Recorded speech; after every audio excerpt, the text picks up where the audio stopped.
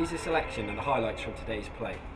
Eddie Holt played Joshua Steels in the men's consolation final, and in the men's singles final, world number 8 Gordon Reid played against young wheelchair tennis prodigy Alfie Hewitt.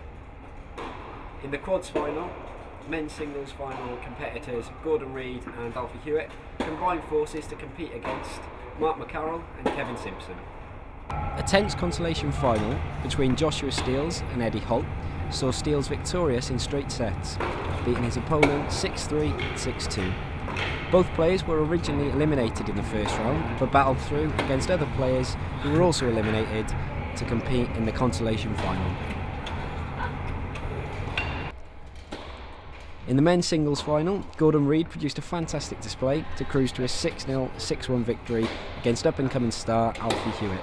The 15-year-old battled well and produced some excellent shots, but Gordon Reid, the world number 8, was just too strong, and his experience shone through in the end as he wrapped up the match and the title.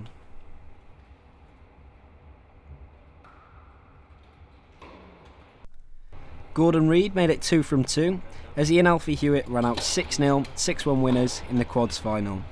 Their opponents, Mark McCarroll and Kevin Simpson, worked hard to stay in the game, but the eventual winners were too powerful for their opponents and eased to victory. It was the second title of the day for Reid, who will be hoping to increase his ranking as he aims to become the world number 1.